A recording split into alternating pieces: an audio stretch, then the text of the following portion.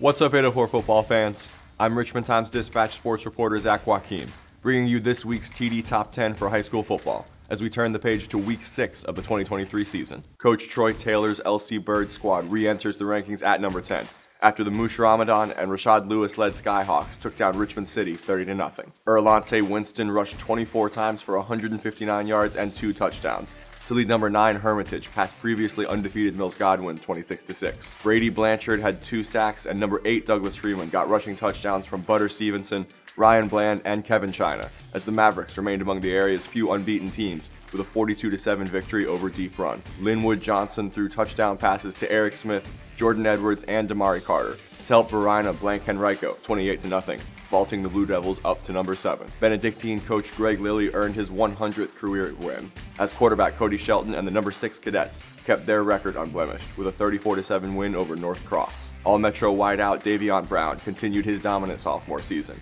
with 4 catches for 140 yards and 2 touchdowns, and Trey Grant rumbled 12 times for 102 yards and 2 TDs, to propel number 5 Trinity Episcopal past Episcopal 48-14. Thomas Dale lost senior quarterback and UVA recruit Ethan Minter for the season due to injury, but backup Ethan Medley stepped up in a big way with 300 passing yards and 4 touchdowns to help the number 4 Knights rout Prince George 41-14. Reigning co-All-Metro Player of the Year Harry Dalton accounted for 6 touchdowns and 400 yards of offense to help Dinwiddie move up to number 3 after a 50-22 win over previously unbeaten Hopewell.